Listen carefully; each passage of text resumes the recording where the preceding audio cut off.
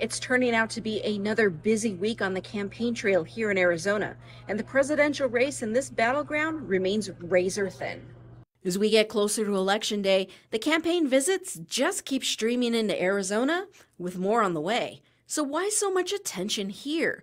Data analyst Garrett Archer took a closer look at those poll numbers. Arizona polling in the past week has been favorable to Donald Trump. Currently, he holds a nearly 2-point lead in the polling averages at 538. He leads Harris in 4 of 5 of the most recent polls, ranging from +1 Harris to +3 Trump. But a quick lesson on margin of error. Take a look at this. Yesterday, High Ground released a poll showing Trump leading Harris by 1 point. The poll's margin of error is 4.9, and that means that either candidate could be 4.9 points higher or lower, leaving a huge overlap on who is actually winning between Trump and Harris. So take a look at the U.S. Senate race. Even though Ruben Gallego is leading Kari Lake by about 10 points in this poll, you can see there still is a very slight overlap between the candidates, meaning that even with a 10-point spread in the poll, there is still a scenario where Kari Lake is winning.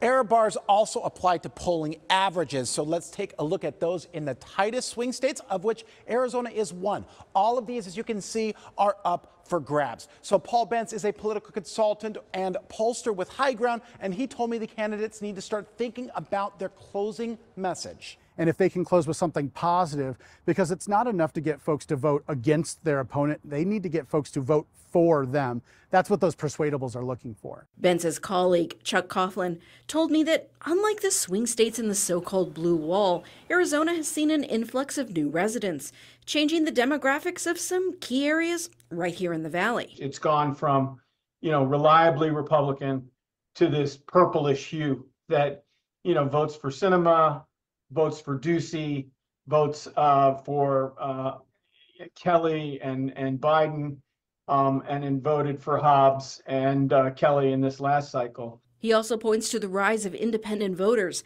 and both parties say Arizona is definitely in play. First thing that the vice president, Governor Walz, and the second gentleman are going to do is show up over and over and over. Kentucky Governor Andy Beshear is a Harris campaign surrogate. He says Harris is reaching out to all voters, not just Democrats. You see the vice president out there both running and governing in a way that's not red or blue. It's focused on our everyday lives. Meanwhile, Donald Trump Jr.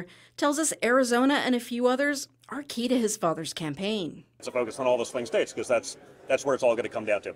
For ABC 15's political team, I'm Manuelita Beck.